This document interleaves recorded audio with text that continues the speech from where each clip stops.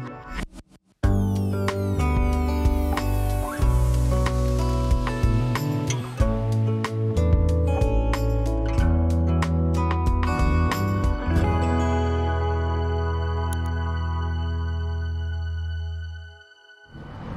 guys, welcome back to my channel. My name is Manal. This is the vlog 4 of my Ramadan weekly vlogs. I hope you're doing all right. Ramadan Mubarak if I haven't said it to you already.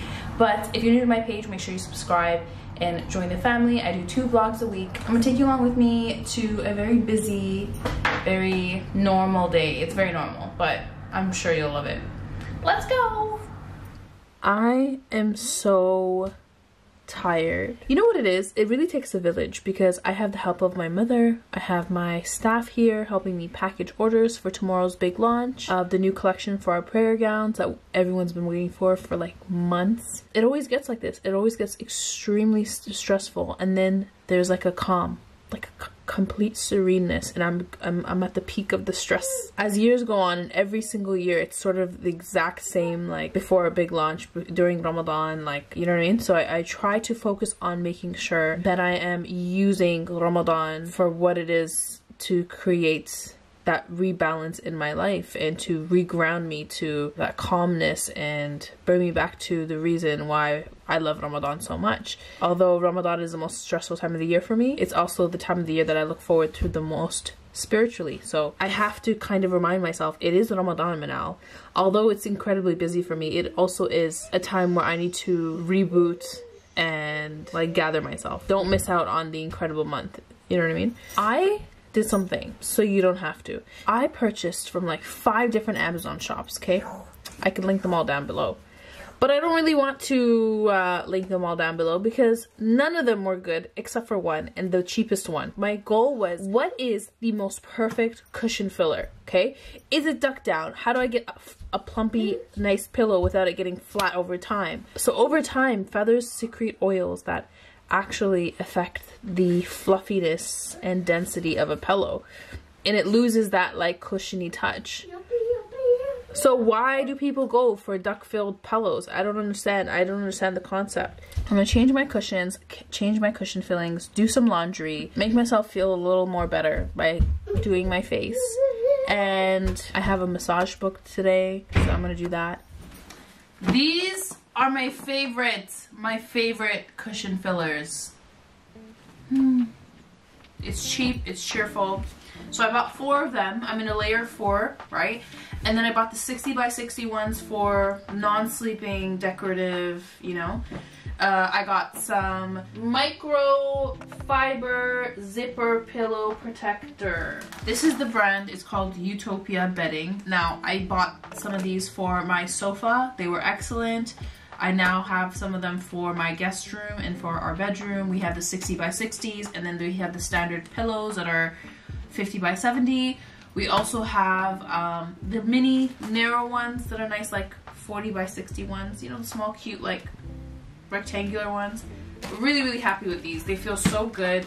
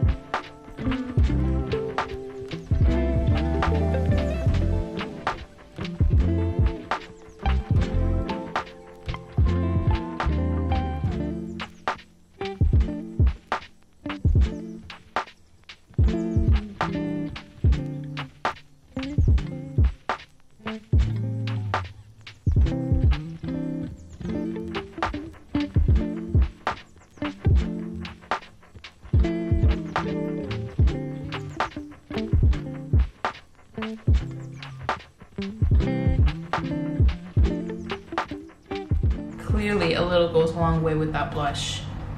It's a beautiful blush. The Miracle Pure Infused Cream Blush. You just need a few drops. Not even, you just need like 1 drop of this.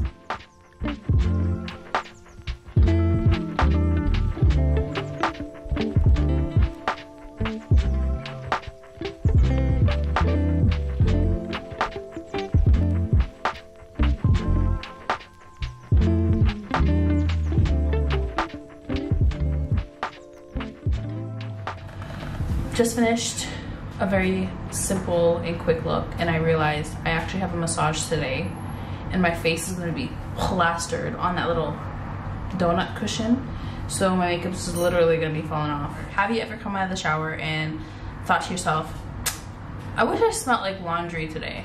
This is laundry in a perfume bottle. Oh no, you smell so clean. You smell so nice. You smell like the most... You smell like you took a 10-hour shower in laundry detergent. What are you wearing? Blanche.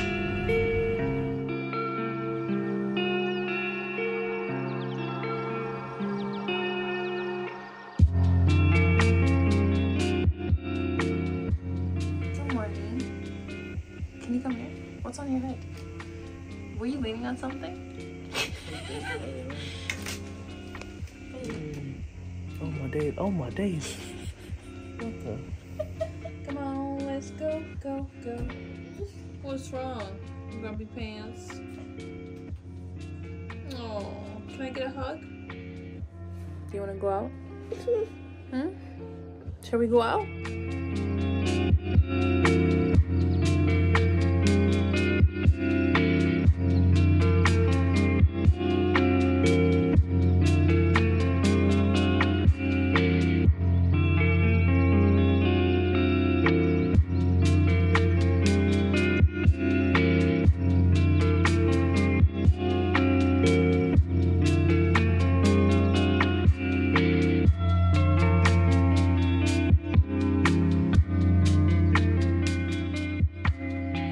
So we got our boxes, we're gonna go take them to our seamstress, and then where are we off to after that? Home? Are you sure?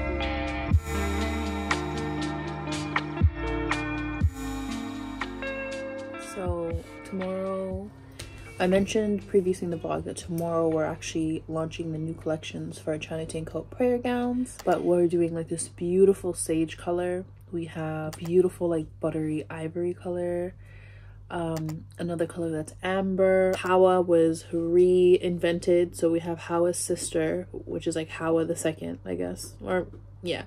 It's essentially just a little more nudie brown version of our original bestseller, which is Hawa, which has like a mauvey undertone. It's stunning. It still has a mauvey undertone, but it's a little more brown. Do you remember our first campaign when we first launched the first collection? There was Hawa, Firdos, and Asya, a black, an ivory, and like a nice like mauve color. The campaign shots for that, it was a bit more browny than it came off in daylight. That's what the colors are like in real life now. So Hawa the second, which is like a beautiful like mauvey nude brown color. And then we also have Dua, which is like a baby doll pink color. It's stunning. I think you guys will really like this collection. And I get to kind of like redesign the website, maybe add a few of the new campaign photos in there. But that's today's task. Sand I'm gonna call Rizwana, which is one of our team members. Her name is Rizwana. So I asked her to pick a color that she'd like so I can name it after her. So she picked the sand color. The sage, instantly when my mom saw the sage, she was just like, oh my god, this is like my favorite one. So immediately I'm like, okay, I'm definitely gonna call this color Ramla because that's my mom's name and she is my everything. Dua, I just gave birth to my baby girl, and the pink color is such a pretty and pink color. It's like feminine and beautiful and pretty. What else? The Firdos the second. We were initially gonna call it Firdos 2, like how we're calling Hawa 2. But it's actually a completely different undertone. Like the original Firdos is like more of like an ivory with a slight pink undertone. This is more buttery, like more of a buttery warm undertone of ivory. So I thought, no, let's give this a completely new name because I feel like it's a completely new gown color. I think the amber is my favorite. It's so rich and beautiful. like, oh, when the model put it on during our photo or our campaign shoot, she had amber eyes and she was wearing the amber colored dress, and I was just like, no, this is just too perfect. Like, I'm gonna finish updating the website, then I'm gonna pack some orders for the sunsets, and that way by tomorrow I'm just like, I'm just packing orders. I'm not worrying about anything basically.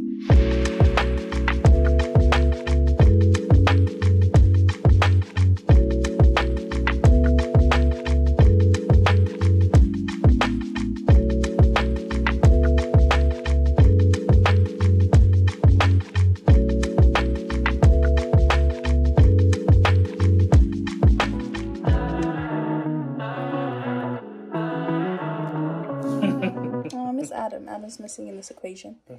Downstairs. You're fasting. Yeah, it's a cheek. It's not your lips, is it? I don't know the rules, but I don't know. I do, that's allowed. So I get a lot of questions asking how I swaddle or carry my baby. I'm gonna quickly show you how I do it. It's super simple. This one is just like a really long rectangular material that you can wrap around yourself, and then you carry your baby. I find it super convenient for like when I am doing mom things around the house, especially in the mornings. Anyways, I'm gonna go get one. This is my baby carrier. This one is from Solly Baby. I just opened it up in the pack. Like I said, it's just long piece of rectangular material. And what I like about this is that it's a really nice soft jersey material. In the middle of the whole wrap, there is a label, so it helps guide where you should start. You're gonna take the label and just wrap it around your waist and actually meet it with the back. Bring it around and over your shoulder blade, okay? Next thing you're gonna do is gather all of this material and bring it down. The smaller your baby is, the tighter you want this to be, because you don't want them to kind of slide out. I know it sounds kind of scary, but you should start by practicing doing this while you're on the ground, maybe on a rug, so that way you just feel more confident in carrying your baby, or just like practicing how to carry your baby. Now, as my baby's growing, I tend to need more room, so I keep it a little looser. Once you have the two pieces back over your shoulder blades and then back here, you're gonna crisscross them and then meet them to the back as well, and then meet again here. I don't know if that made any sense, but I hope that made sense. Now, this part, you're gonna wanna tie it securely, because if this unravels, the whole thing starts to loosen up, and you don't want it to loosen up when you're carrying your baby. Right, this is pretty much how I do it. Mama, why'd you carry her in like that? This is baby Doo-Doo. Hi, baby Doo-Doo. And then, so first thing you wanna do is put Doo-Doo through the X, right? So I like to gather this material up first. I'm gonna bring her through here. You wanna make sure you support their neck, especially if you're new to this and you're still getting used to it. Right, that's how it should look, like an X. Hi, Mama. Oh, babe, I need a cloth. Sorry about that, folks. We had a little bit of a mess, but we're fine now. We're fine now. Okay, so this is how I do it. I make sure there's enough support. So you have the two materials crisscrossing under the bum area. Then you put their legs in between that label piece, kind of fish it out. And this works as an added support. You want to make sure it's crisscrossing over the neck, so you have a good support. And you want to make sure you're able to kiss their head without you even having to like bend too much, right? If you can't kiss their head like this, then they are too low.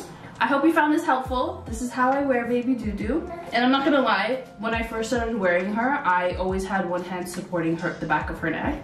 Now that she's getting a bit older, I don't necessarily need to unless I'm bending forward. And don't do it unless you're confident in carrying your baby, because if you're not confident, then you're likely to not carry her. It's a wrap. It's time to go, okay? It's time to go. Hope you enjoyed this tutorial.